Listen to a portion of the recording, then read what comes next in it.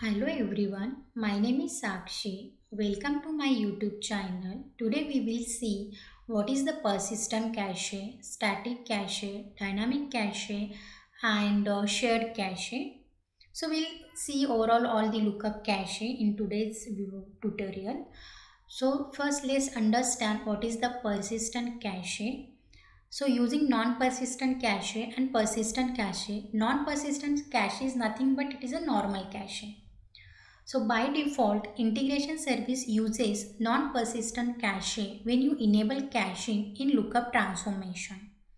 So integration service delete the cache files at the end of the session, and next time when you run the session, it will build the memory cache from the database. In persistent cache, what happened?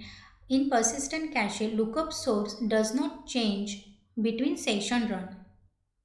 If you want to save and reuse the cache file, you can configure the transformation to use a persistent cache. The first time when the session run a persistent lookup cache, it saves the cache file to disks instead of deleting them, where we can use this into the next time. So we can call it as a reused cache. If the lookup table change occasionally, you can override the session property to recache the lookup from the database.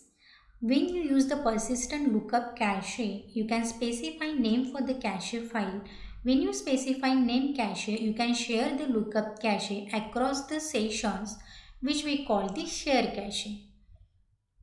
So let's understand the difference between the shared cache and persistent cache. Both the cache means both the persistent and share cache can be named as well, can be shared in multiple sessions. But when lookup use the shared cache, it delete the data once the session is completed. But in persistent cache, it will not delete the cache, means the cache can be stored permanently, which we can use later. So in persistent cache, you can useful when same lookup data need to be used in multiple sessions. Shared cache when multiple lookup within a same session need to use the same data. Persistent cache store on disks and can be reused across the session runs. Shared cache store in memory only available during the session run. In persistent cache, it improves the performance of session that repeatedly use the same lookup data as the cache in build only once. In shared, it improves the performance with the session by sharing the cache across the multiple lookups, avoiding redundant cache builds. In persistent cache, the data is retained between the sessions, reducing the need to rebuild the cache for every session. But in the shared cache, data is not retained between the session. It is shared only within a same session. So let's understand with the help of mapping. So I have this is my mapping which I already do.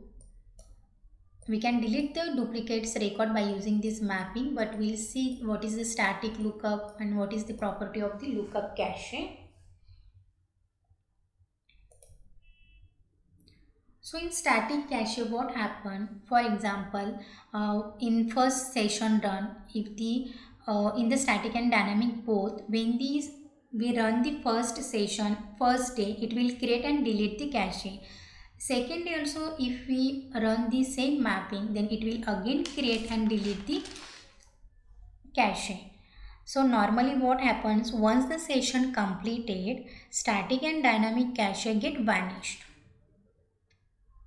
But in persistent cache, it will not deleted, we can reuse it. So you can check in advanced property. By default lookup is static cache and it does not change. So here we will enable the lookup cache enabling. So you can see the difference when you click on this property. Lookup data cache size and lookup index cache size will be enabled here. Okay. Then you can see here lookup cache persistent. So we click on here lookup cache persistent. I will give the name lookup cache. Save this.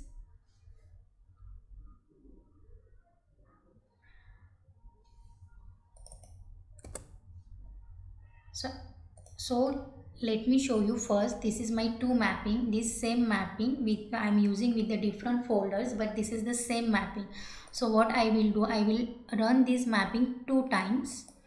So in first mapping, so this is my first mapping. Let me change name here so we will not get confused. Mapping 1.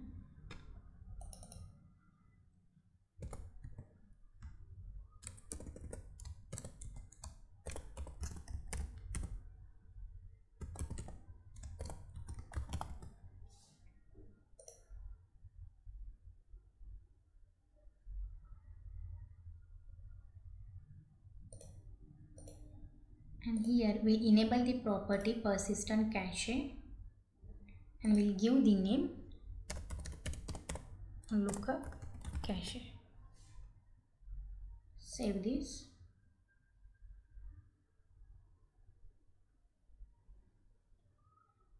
Now let's run this mapping.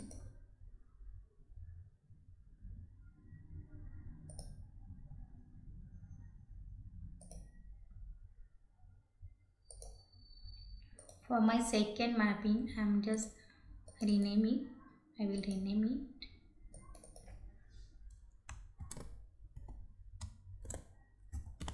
We call it as a shared cache because we will be use same cache.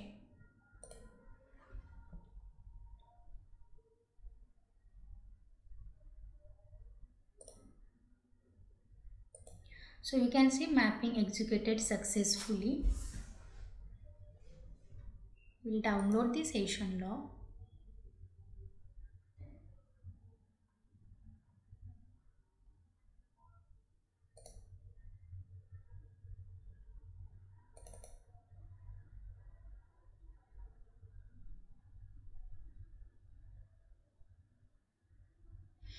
Here in the session log, you can see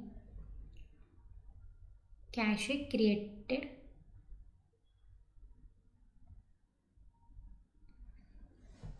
Let me search.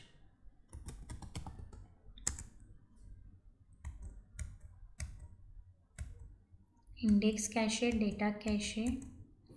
So we can see here created new cache files, lookup cache. It will also provide us the file name and the path for the data and index cache file. You can see in this path we have to check the file. So this is the interview question, guys. In interview they will ask when the file is generated, when the cache is generated, then where we can see that lookup cache or the persistent cache.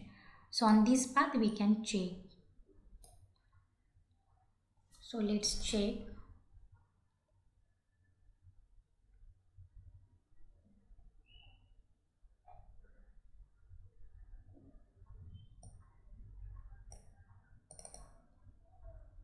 Here go to Informatica Cloud, program files, then Informatica Cloud Secure Agent, then apps, then data integration server and data, and cache folder is there. So you can see here it created the data, dat that means data cache and IDX means index cache. So it is created the cache file. Now this is my second mapping where I will use the same cache because my lookup table is same, even column name, everything is same.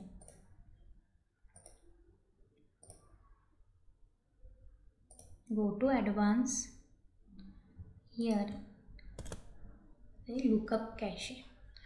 Now it will not create the cache again, it will reuse the same cache which is already created. So let's run this mapping.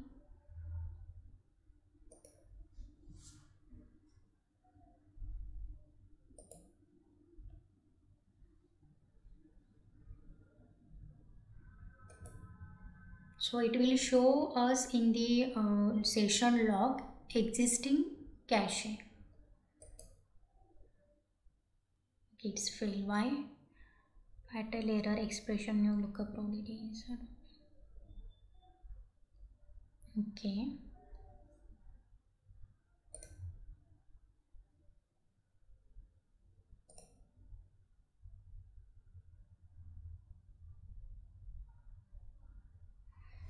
Okay, we'll remove that condition.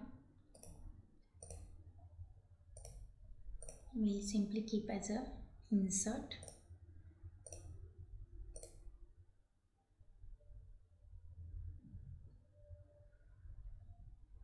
Now let's run.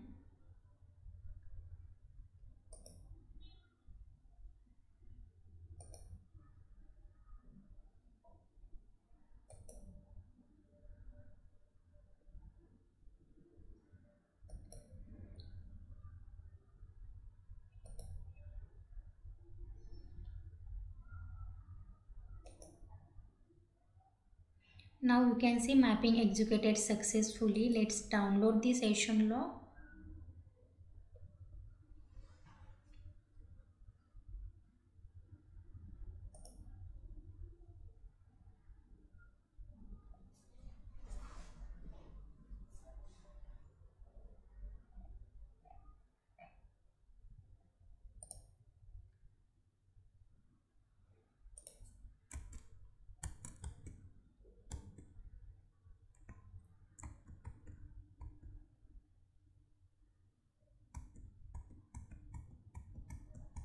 So let's try with the existing cache.